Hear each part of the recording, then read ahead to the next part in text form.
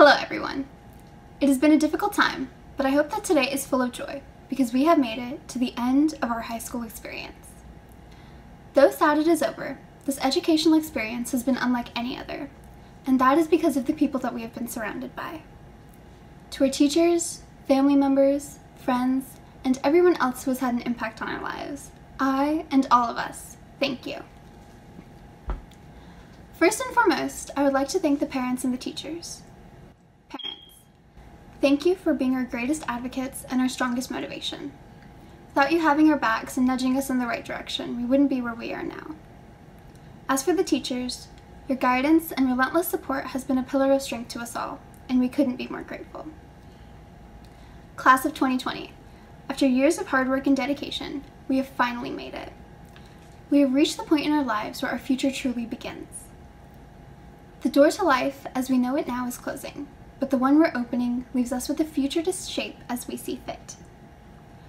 For years we have been influenced by our parents' ideologies and our teachers' counsel. While it is important to remember these roots, we cannot forget that we are responsible for creating our own identity. The events of this year may have presented a shock to us all, but it has also given us something many others don't have the opportunity to acknowledge: perspective. We have seen what it truly means to be a community, witnessing how everyone around us has come together to make these times easier to withstand, giving us a glimpse to what we need to do in order to create a better future. All of the essential workers act as an inspiration to us all, with their unforgiving dedication and endless compassion. Let us not forget how this ordeal has shed a light upon our community's humanity, and how lucky we are to be here in this hopeful place. Our community has exhibited its collaborative nature, just as I have seen us all band together, be it for group projects in English or First Fridays. Even after this unforeseen transition, we have persevered onward with a positive attitude in order to achieve the goals that we had set for ourselves in the beginning of the year. We all know how to come together and be each other's strength. We have worked relentlessly to make our high school experience the best it could be, and I hope that each and every one of you is proud of who you've become and of what you've achieved. Seniors, we are the class of 2020 with a great vision for our future. The perspective that we have gained from this unique ordeal will help us go forth with the wisdom and experience for a better future.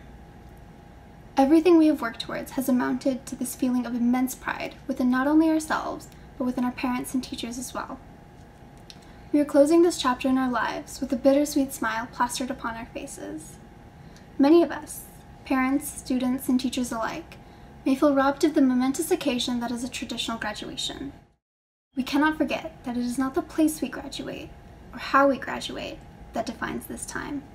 It is the emotions that we have, of gratification, of excitement, and maybe sadness for leaving this place that makes this time special. We are with the ones we truly love, making this moment special in its own way. I wish the class of 2020 the utmost happiness and success as you journey through life. Congratulations and good luck.